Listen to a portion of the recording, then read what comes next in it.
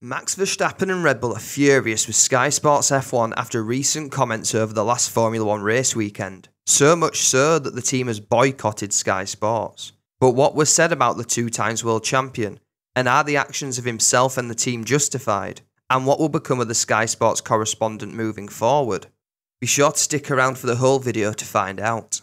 So Red Bull and Verstappen have been in the firing line of the media for all the wrong reasons recently, mainly relating to the whole cost cap breach. But they are back under the spotlight again in Mexico, where Max Verstappen broke the record for most race wins in a season, and also at the same time decided to boycott Sky Sports F1, after comments from one individual from Sky Sports media team, who Verstappen claimed made some very disrespectful comments towards himself and Red Bull, but more on that individual later in the video. But this is what Max Verstappen had to say, obviously not to Sky Sports, but to another media outlet. That'd be a little bit awkward. It had nothing to do with this weekend. But this year, it's been a constant digging, being disrespectful, especially one particular person. And at one point, it is enough. I don't accept it. You can't live in the past. You just have to move on. And social media is a very toxic place. And if you are constantly being like that, live on TV, you are only making it worse, instead of trying to make it better in the world. You keep disrespecting me, and at one point, I'm not tolerating it anymore. And that's why I've decided to stop answering. Now, this isn't the first time that Max Verstappen has boycotted a media service. You may recall he refused to be on last season's Drive to Survive on Netflix, as he claimed that they are manufacturing rivalries and portraying some drivers as villains to enhance the drama. However, Red Bull team boss Christian Horner has also backed up Max and told reporters, again, not Sky Sports, this in a recent interview. There were some derogatory comments made, so we took a break from Sky for this race. Max was upset. We were upset. And we made the decision to stand together as a team.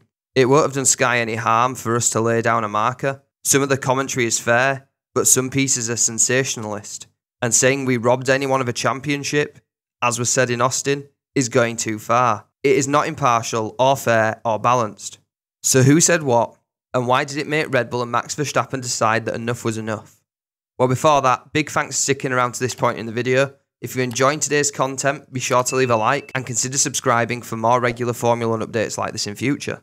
Although it has not been confirmed by Red Bull or Max Verstappen, fans have quickly come to the conclusion that Sky Sports correspondent Ted Kravitz is the reason for Red Bull boycotting Sky Sports. It was during Ted's notebook that Kravitz had mentioned Hamilton beating Verstappen in the last race of the season would have been like a movie script, having been robbed in the season finale in Abu Dhabi last December.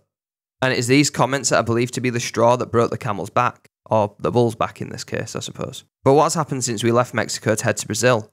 And what will happen to Ted Kravitz now? Well, Kravitz's comments have been defended by Jack. I won't even attempt to pronounce his last name, but I'll put it on screen for you now. A Dutch broadcaster for Ziggo Sport, where he had this to say in Ted's defence. If you listen very carefully to that interview, he's walking down through the paddock, and he says it would be a very nice script for a film.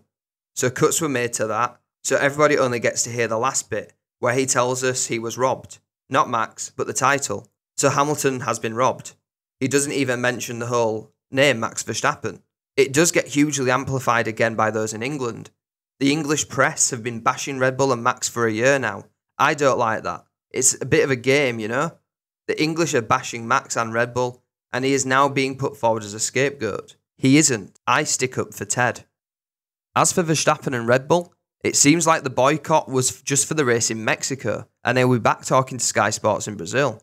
So hopefully it's water under the bridge and goes no further. This was the latest statement from Christian Horner. Next race, service will resume. We just wanted to lay down a marker to say certain things aren't acceptable, and as a team, we stand together. Accusations of a championship being robbed is something we don't feel is an impartial commentary.